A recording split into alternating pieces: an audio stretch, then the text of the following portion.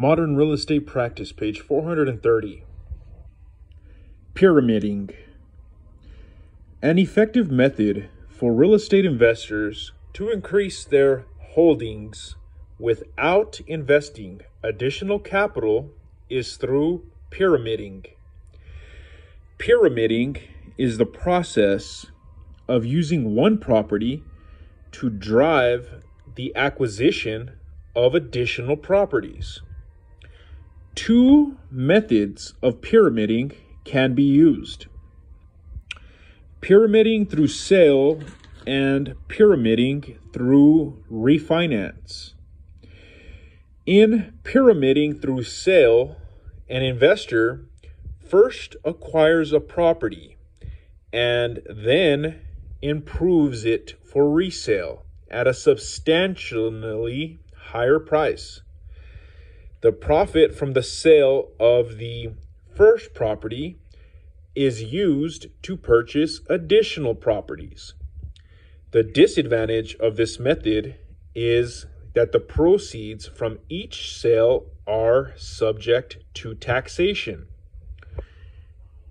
In practice, an investor bought a small, rundown, vacant commercial building for $125,000. The building was refurbished over the next 3 months at a cost of $45,000. The investor then sold the property for $375,000. The investor used the $170,000 he cleared from the sale after remodeling costs and taxes to buy an almost vacant, rundown, strip shopping center with 8 units. He plans to spend $100,000 renovating units and then sell each as a tenancy in common for at least $75,000. The goal of pyramiding through refinancing is to use the value of the original property to drive the acquisition of additional properties while retaining all the properties acquired. The investor refinances the original property and uses the proceeds of the refinance to purchase additional properties. These properties are refinanced, enabling the investor to acquire further properties. By holding on to the properties, the investor may delay the capital gains taxes that would result from a sale. In practice, an investor bought a single-family rental property for $340,000, making a down payment of $100,000. In 10 years, when the loan balance was $190,000, the investor refinanced the property for $600,000. She used the $410,000 she received after the first loan was paid off to buy 3 more investment properties without adding a single dollar to her original investment capital. She now owns 4 investment properties.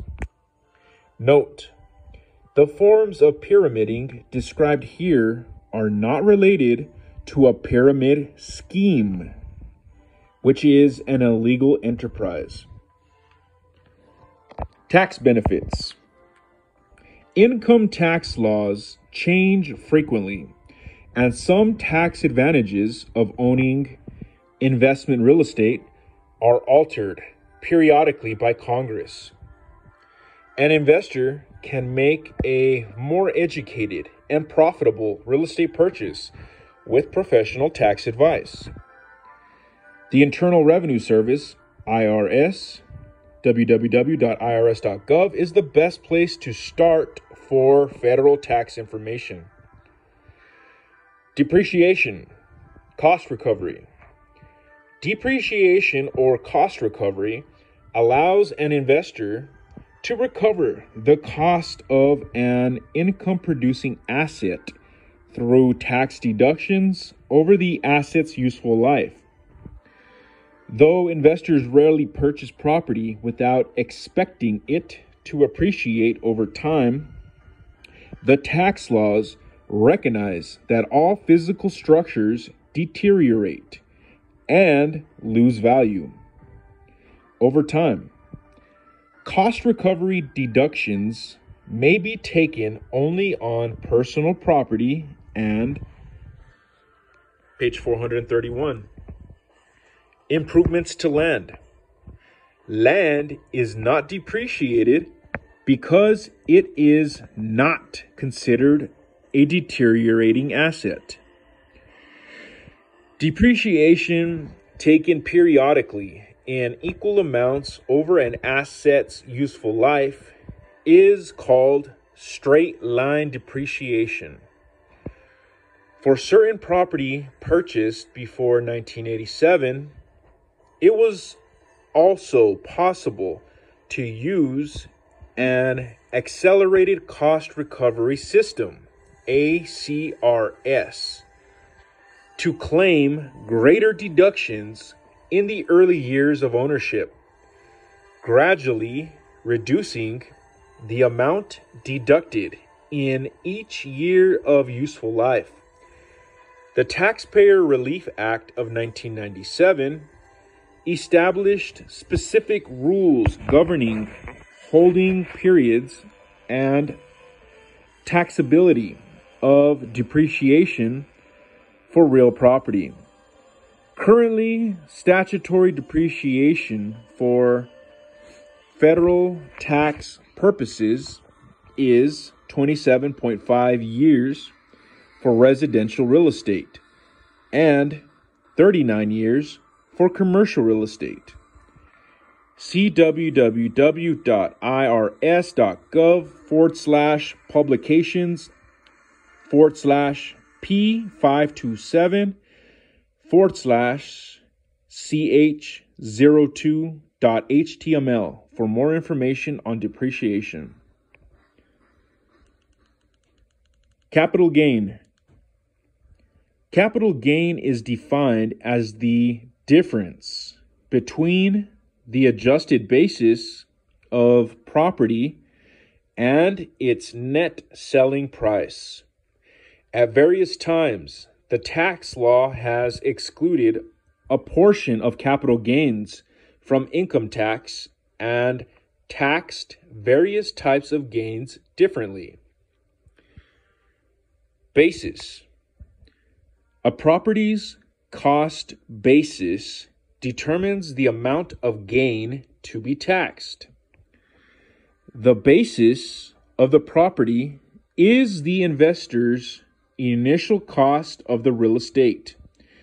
The investor adds to the basis the cost of any physical improvements subsequently made to the property.